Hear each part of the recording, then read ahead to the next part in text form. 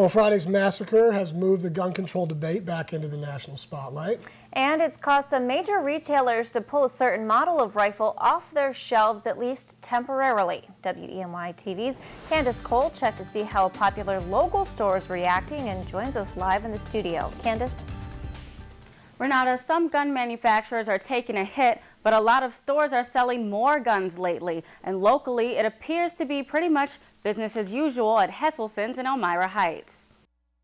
Since Friday's horrific attack on the Sandy Hook Elementary School in Newtown, Connecticut, share prices for gun makers like Smith & Wesson and Sturm Ruger & Company have seen a significant drop on Wall Street. Now, Freedom Group Inc., the company which owns Bushmaster Firearms International, is being sold after coming under public scrutiny. Major retailers are taking popular rifles off the market. Dick's Sporting Goods temporarily took one of the most popular semi-automatic rifles off its shelves as a sign of respect to the victims, and Walmart pulled information about the same rifle, the Bushmaster 223, off its website. It's the model Adam Lanza used in the massacre.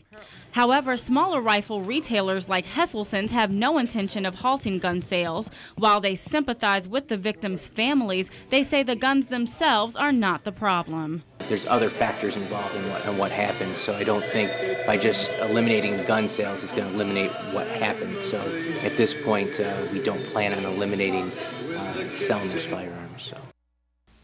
According to a CBS News poll, support for stricter gun control is at a 10-year high. Live in the studio, Candace Cole, WENY TV News.